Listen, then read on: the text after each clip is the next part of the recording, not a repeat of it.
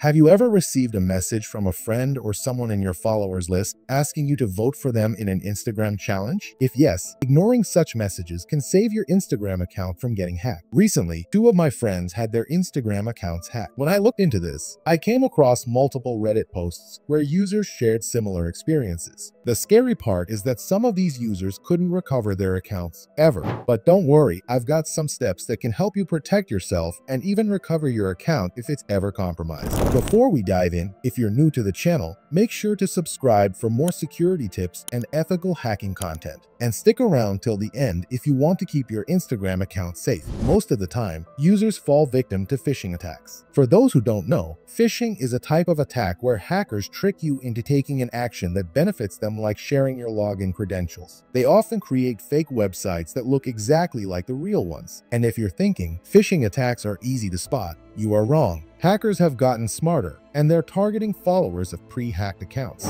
Imagine getting a message from someone you know, maybe even your best friend. Naturally, you trust them, but what if their account is already hacked? Modern phishing attacks are getting so complex that even cautious users can fall for them. Some of the tactics hackers are using include asking for votes to win a challenge, requesting you to report an account, or even offering money-making opportunities. Usually, these messages lead to a fake website where you're asked to log in and complete some formalities. The moment you enter your credentials, you're hacked. One of the Reddit users shared how they received a message from a fake Instagram support team asking them to verify their account because it had supposedly violated some policies. The message was so convincing that many non-tech savvy users could easily fall for it. So, how do you protect yourself from falling for these scams? Always enable two-factor authentication on your account. Link it to an authenticator app or your phone number. Even if hackers manage to steal your password, they won't be able to log in without the second verification code. Also, be very cautious with links. Never click on links from unknown sources, even if they seem to come from a friend. Always double-check with the sender before taking any action.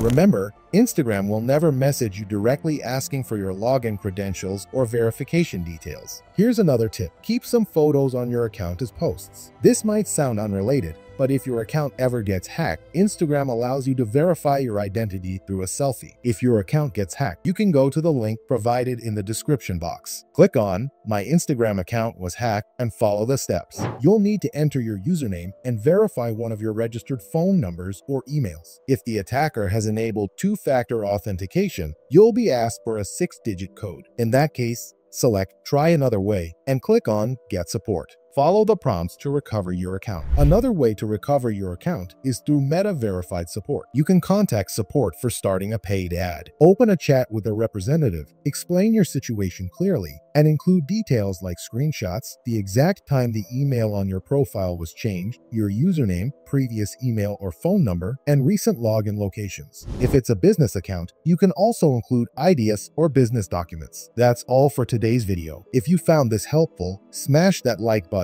subscribe for more content, and share this video with your friends so they don't become the next victim. Stay safe, and I'll see you in the next video.